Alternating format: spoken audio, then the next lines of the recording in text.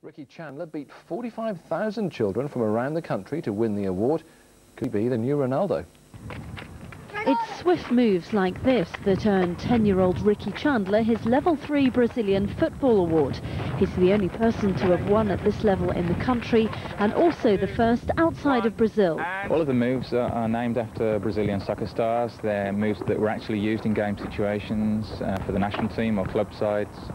And we have over 20 moves to beat players, over 20 turns.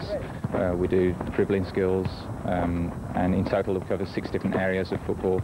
He's already training at a year above his age group with the Bristol Rovers Centre of Excellence, and has been for a pre-trial at that famous club in Manchester already. So just who is his favourite player? My main player that I like is Ryan Giggs, and he's my superstar. Mum Teresa, Dad Terry and Sister Courtney are his biggest fans for the moment. Not exactly what you'd call pushy parents either. They've had to learn how to love this sport as much as their son, but it's all worth it. I'm quite glad because 2 lads in Scotland were close to getting it, 15-year-olds, and to come away with it as well, and they're only 10. It's a great achievement. Quite where Ricky will end up is anyone's guess, but if I was to put my money where my mouth is, I'd say quite seriously, watch this space. Fiona Wilson, HTV News, Bristol.